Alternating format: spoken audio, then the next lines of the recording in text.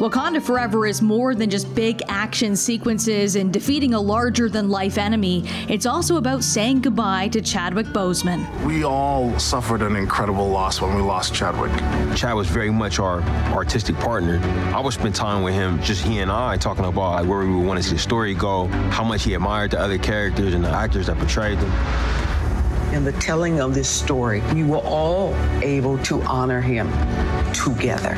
2018's Black Panther was a box office-breaking, critical success and crowd-pleasing triumph that made Black people feel seen in the superhero genre for the first time in a never-ending arena of superheroes. And Boseman was a huge part of that.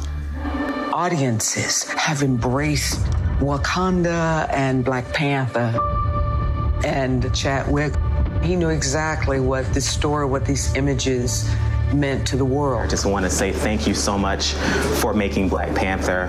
I can't express how much it means to me and the community and my family. Thank you from the very bottom of my heart for all that you've done, for really being a hero that we really need in a time like this. Thank you so much.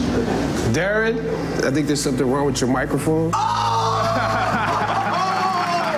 I cannot tell you how much it means to have you step into the role as our king and be holding it with such grace and poise and joy. That was so great. I think we should let's move in for a close-up of that. Let's get a close-up of that right there.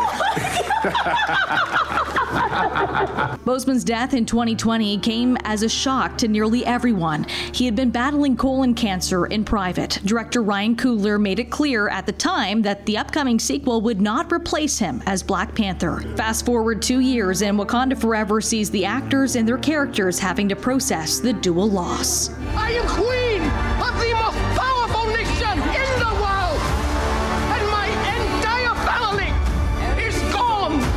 And I'm excited about us honoring Chad. Yeah, he would want us to just inspire the world.